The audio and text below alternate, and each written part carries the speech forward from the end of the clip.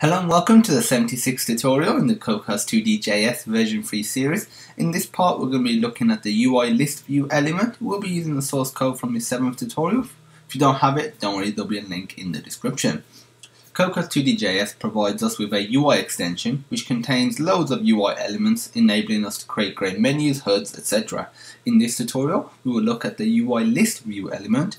The list view element allows you to contain other elements and scroll through them, such as a menu. This is great when there's too many elements to practically place on screen. It could be used for credits as well in a game, and it could allow the user to scroll through them. Okay, so the first thing we need to do is include the extension module into our project. And to do that, it's really simple. Just open up your project and go to project.json. Just open it up in a text editor. And on this line where it says modules, you just want to add after Cocos2d extensions. It's that simple to include extensions into your project. Now we just minimize that so we don't need it. And now what we're going to do is open up app.js as we're going to be coding our UIListView. So let's just comment out the sprite so it doesn't interfere visually. So I'm going to do var list view equals new ccui dot list view. Now we're going to do list view, and then we're going to set the direction. So dot set direction, and here we're going to do ccui dot scroll view dot dir, which stands for direction, and we're going to change. We're going to set it as vertical. Now we're just going to do list view dot set touch enable so we can actually interact with it, and also we're going to put true for this. We're going to do list view dot set bounce enabled, and we're going to set this to true. And what this does is if you scroll it beyond its bounds, it'll bounce back instead of just stopping at the end. A lot of mobile applications for many years, pretty much since the dawn of the new smartphone age, so around about 2008, have used this bounce feature. Obviously, it's being used in different ways, but it's being used in some form because it looks a little more dynamic, as you'll see in a moment. Now what we're going to do is list view dot set background image. Again, not all of these parameters are necessary. You will have to choose them depending on your need, but we're going to set the background. We're just going to use an image that we've already got. So hello world underscore png, which is declared in the resource.js. Now we're going to do list view dot set content size cc.size 1280 by 100. And once we run it, you'll see what some of these parameters are about. List view dot set anchor point. We're just setting this so we can position it according to the middle of this node. So cc.p size.width. Yeah, that looks okay. For some reason I thought there was something wrong here. That looks okay. Sorry, that should be 0.5. I'm going on to the next step. Now what we can do is copy and paste this. Change this to set position. Change this to size dot width divided by 2.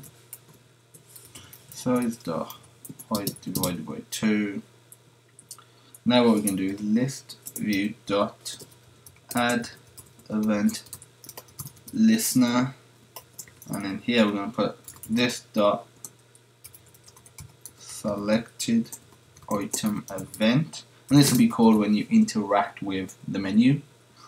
And now what we're going to do is this dot add child list view. And well, at the moment we don't actually have anything done, as in we don't have anything added actually. We don't need this. We're going to comment at this. We don't need the event listener. As an extra task, you can look into the event listener if you need it, but generally you won't. what we're going to need to do is actually add some items. We're just going to have a for loop and we're going to add 5 UI buttons. You can add other items as well, and that's an extra task for you. For var I equals 0, I less than 5, I plus plus. So what we're going to do is var button equals new CCUI dot button dot set name. This just sets the name of the button so I can reference it afterwards. This isn't necessary, but it's just something that you can do if you need to access it particularly or reference it. Dot set touch enabled true button dot load textures, and in here I'm going to do res dot close normal. I'm going to do res dot close normal, but we're going to change this to selected as we have a selected image in resources as well, and this is just a disabled image, but we're not going to set anything for it. Now ListView dot push back custom item, and we specify our button, and it looks a-okay. If there's any errors, we'll find out in a moment. So let's open up terminal, cd to our project directory, run the Cocos command,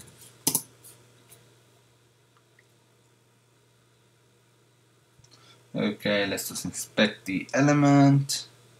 Line 23, what's it moaning about? So line 23 is saying, I believe the G should be capital. Let's go back to the web browser, refresh. Line 31, okay, it's a different error now. Line 31 should be CCUI, not CCUT.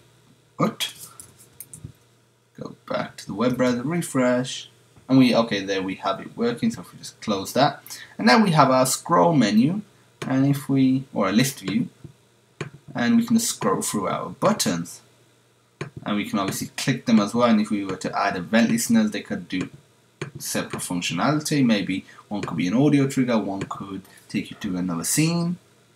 But let's just go back to our text editor, change this to 50.